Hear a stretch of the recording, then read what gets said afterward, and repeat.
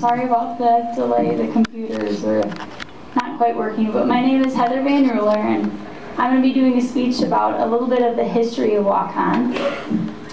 And so, these are just a couple pictures of Waukon, and it's Waukon Then and Now. The first white settlers in the McKee Township were Patrick Keenan and Richard Cassidy. They settled on McKee Ridge in October 1848. Mr. Keenan built the first log house ever erected in McKee or Union Prairie Townships. In August 1849, Prosser Whaley came in and made a claim on Section 32. He then returned to Wisconsin to get his family and brought them here in September of that year. During the next 6 weeks, he built the second house of the township, which was a general stopping for newcomers. Mr. Whaley then died in May 1866. January 24, 1853, the legislature of Iowa appointed 3 commissioners, Clement C. Coffin, John S. Lewis, and Dennis A. Mahoney, to relocate the county seat of Elmwood County. They came up with a few locations, but the absence of water made them unsuitable. Father Shuddock, then owning some grounds bubbling with springs, donated 40 acres to be used for the county seat. And then at that time, there was a log cabin, 10 feet by 14 feet, which belonged to Mr. Pilcher. It was purchased and moved to the new town site. This was the first courthouse ever built in the town, but it was so lacking in size that it was later moved to Spring Avenue and used as a blacksmith shop. The county seat was moved to Lansing in 1961. The picture on the top right is the old county courthouse. It is now the current museum and was built in 1861. The commissioners requested John Haney to christen the spot. He had having been a trader among the Indians and having a good friend in the chief of the Winnebago tribe. It was John Waukon. He gave it his name, and it has been called Waukon since. In the Waukon Standard of March 12, 1868, we find John Waukon's son was in town.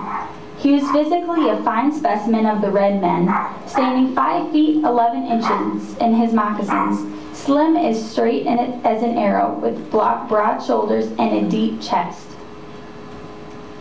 This is a picture of downtown Waukon, and it was taken in 1865 from the bell tower of the old courthouse looking southwest.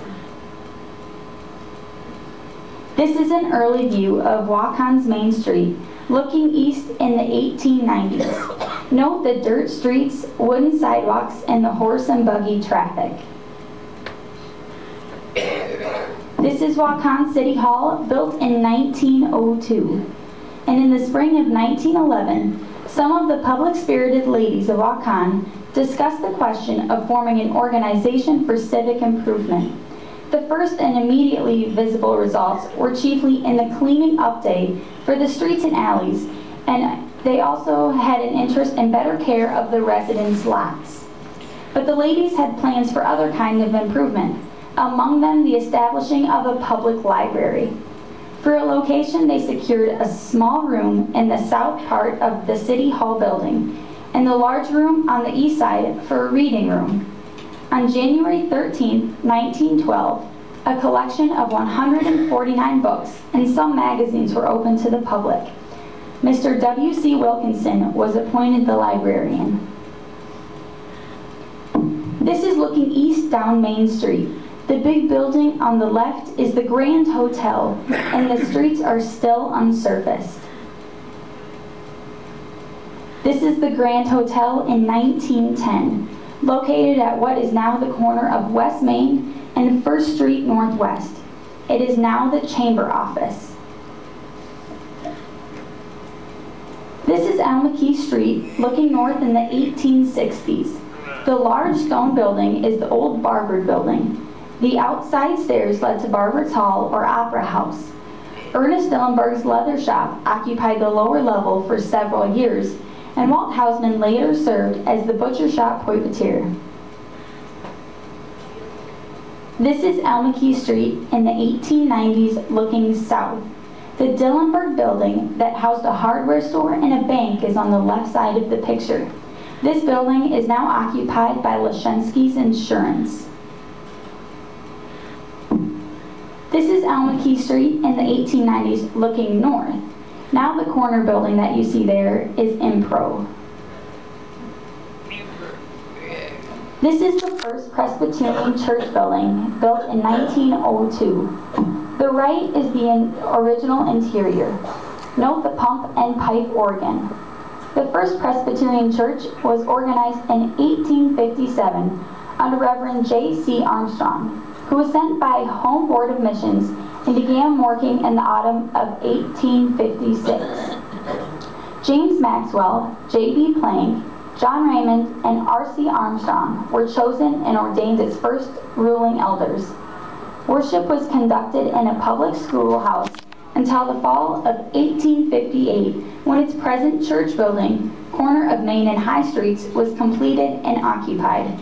This was the first church building in Waukon, and the completion of so large and fine a structure was quite an event in those days. It was improved from time to time, and in 1878 has been heated by a basement furnace. In 1882, the membership was about 110, and there was also a large Sunday school.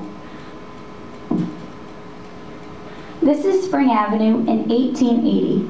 The building that the arrow points to burned and was replaced by the log building in the picture to the right of it. This is Spring Avenue in 1870, and the arrow is pointing to the old Harvard building, just so you can kind of see what it looked like. This is Spring Avenue in 1909, and once again the arrow is pointing to the old Hale building. This is Spring Avenue in 1947, where we have developed diagonal parking, and the lower arrow is pointing to the old Hale building, and the top arrow is pointing to the building that burned and was replaced by the log building that we see there today. This is Spring Avenue in 2012. You can kind of see where the building used to be. It was replaced by the log building, and then just the difference is that it's overcome. This was the Elmekey Hotel in 1912, and it was located in the parking lot behind the old Hale building. This is Main Street facing west in 1905. This is Main Street facing west in 1980, and the arrow is pointing to the old Hale building again. This is an early view of the Carter and Herman Drug Store and Dayton Law offices. It was located west of the Hale Department Store. Ewing Real Estate is the building that now occupies that building. This is the old Opera House in 1884. The Waukon State Bank parking lot is now in that location. Before the old Opera House, there was a large frame building occupied by a marble shop that was put up by Shuddock and Woodcock in 1859. This is the Heiser Brothers wagons, carriages, and farm machinery in 1880. This is where the Rusted Nail is now located. This is Olson and Peterson Shoeing and Plow Work in 1880. This is where Casper and DeBoer Plumbing is located now. This is the Waukon Standard and Harness Shop in 1880, which burned down and was replaced with the log building that is pictured to the right. The first newspaper was published that was published in Waukon was the Waukon Journal, which was established in the spring of 1857 by Frank Belfoy, who ran it for about 9 months when it passed in the hands of Frank Pease. Pease, upon assuming control, changed the title of the paper to the Elmekey Herald, the first being issued February 26, 1858. It was a 6-column frolic, issued Fridays, and democratic in politics. The Herald was discontinued in May 1859. In August 1859, the paper was revived under the name of the Waukon Transcript. In later years, the name changed once again to the Waukon Standard. This is F.H. Malumbi Furniture and Undertaking in 1890. It was then Super Furniture Mart, then Gamble's, and it's now where Howard's Home Furnishings is. This corner building were the first brick stores in town. They were erected by the Robinson brothers and Adam and Hale on the corner of Main and Almaquis Streets in 1869. It was first Graham's, then Hale's, Stilo's, Tierney's, then Evanson's. This is Martin Brothers Furniture and Carpet in 1960, and it is now the Steel Cow.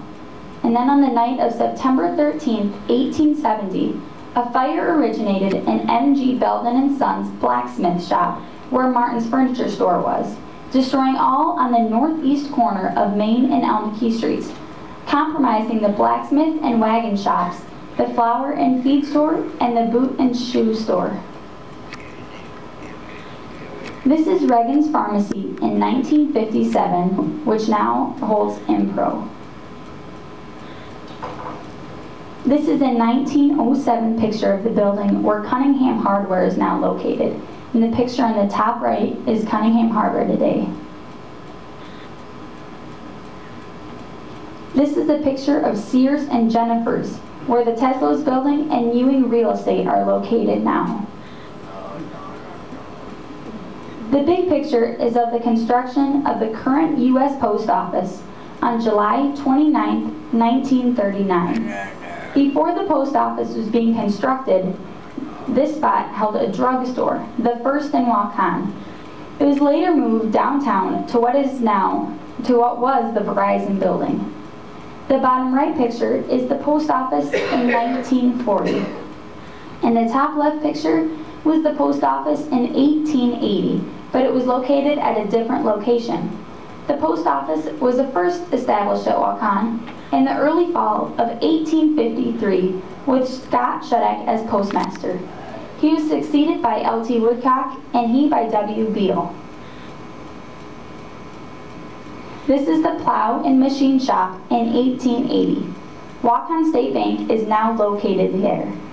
In May 1871, Lewis Hersey opened the first permanent bank in Waukon with J.B. Turk in connection with their mercantile business in the stone block on the east side of Almaquis Street.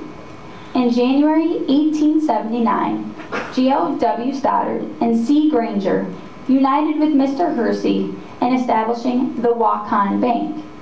On April 29, 1892, the business was incorporated under the name of Waukon State Bank. On February 1, 1912, it moved to its current location on Main Street.